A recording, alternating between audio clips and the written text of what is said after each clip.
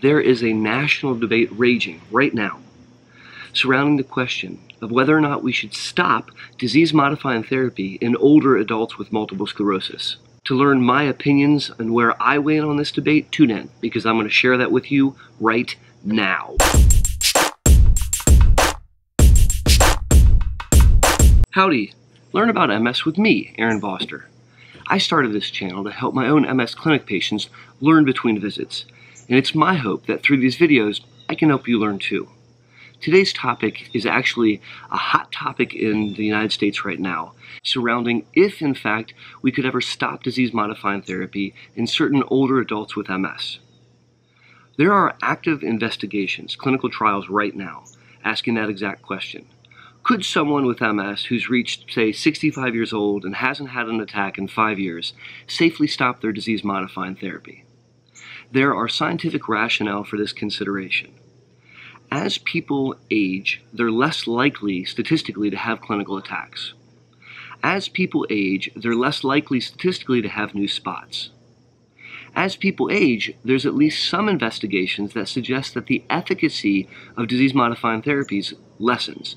In other words, the impact, the effect that we might see in a 30-something with MS on a given therapy might be more than the effect with the same disease-modifying therapy in a person who's in their 60s.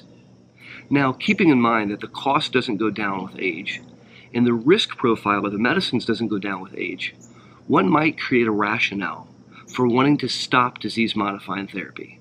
In this video, I intend to share my opinion, and my opinion is as follows. That's not a good idea. We should not stop disease-modifying therapy.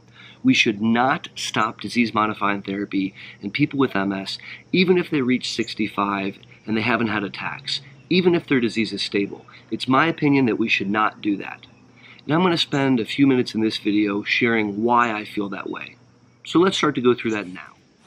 First, yes, it is true that people with MS are less likely to have an attack statistically as they age, but they are less likely to rebound from that attack. It's going to impact them more as they age.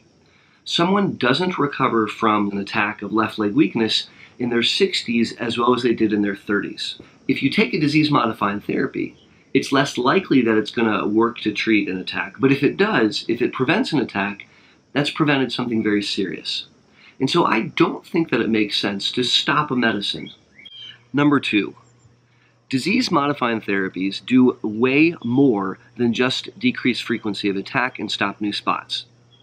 Disease-modifying therapies, particularly the newer high-efficacy agents, have been shown to slow brain shrinkage. And I don't think that the slowing of the brain atrophy is exclusively related to the attacks and to the new spots. And that's a benefit that every single person with MS wants. When you look at clinical trials data, the benefits of disease-modifying therapies don't just stop there. We see improvements to the quality of life of people with MS. We see improvements to symptomatic complaints with people with MS. And my point here is don't assume that the disease-modifying therapy is exclusively decreasing attacks and exclusively decreasing new spots. It's doing a lot more than that. So it's my opinion that we should not stop disease-modifying therapies in someone just because they reach a certain age. It is my opinion that we need to constantly review the risk-benefit. We need to look at the drug, look at the risks of the drug, the side effects of the drug, the tolerance of the drug, and the potential benefit. And that is something that needs to be constantly reevaluated. I think you need to evaluate it when the person is 20 years old. I think you need to evaluate it when the person is 70 years old. And if there's someone who is older and they're tolerating their medicine, they're not having problems taking it, it's paid for, they're not having a financial burden, and the safety profile is acceptable, and they have stable disease, it's my strong opinion that you leave them on their drug. Leave them alone. Maybe they're doing well in part because of their medicine. And so I would not recommend stopping them in that situation. So I would love to hear from you. This is a hot topic, and it's very likely that if you're listening to this video, it could impact you or someone that you care about. Please, in the comments below, leave your opinions and your questions and your concerns.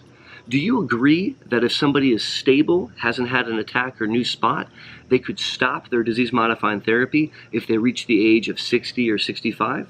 Or do you share my opinion that if it's working and they're tolerating their therapy, we don't want to stop? please leave your comments or questions below.